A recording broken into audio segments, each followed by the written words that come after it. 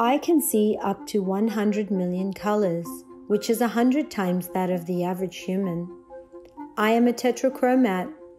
Most people have 3 cone cells or photoreceptors in their retinas, but I have a 4th cone cell, which gives me hypercharged color perception. Once, when I was in preschool, I painted an old wooden fence with water. I could see so many colors in the liquid. When light reflected off it, it was like I was painting rainbows. That's also what it's like when I look at rain and snow and fog. I see colors in other colors. White isn't white. It's all varieties of white. It's almost like a mosaic. Snow is very colorful. Many pastel colors like pale blue, pale yellow, and violet. My wedding was white everything. My bouquet was a fan made of white flowers and ivy and gardenias with white tulle. I had white candles. I am passionately in love with black too. Birds like crows, ravens, and starlings are my favorite. I see violets, blues, and emeralds in their feathers. I wear a lot of black. I'm now an artist living in San Diego. I was 8 when I started reproducing Cézannes. I was interested in Impressionists and Post-Impressionists. I'm like a computer when it comes to color. I can arrange a stunning floral arrangement in seconds. A stylist once entered my home and said, "Well, there's nothing for me to do here." Skin is multicolored. Someone blushing is very bright.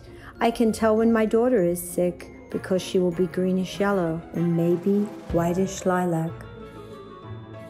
I wear makeup all the time because I see every blemish on my skin, the red and the blue in my veins.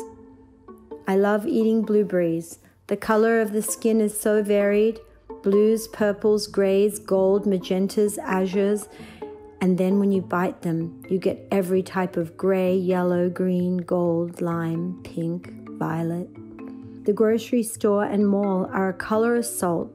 Too many harsh colors and candy-colored plastics. There's too much red and yellow. Yellow stresses me out. When I need a break from all the color, I just close my eyes and shut everything out. But I still see color. I have little solar flare things running around.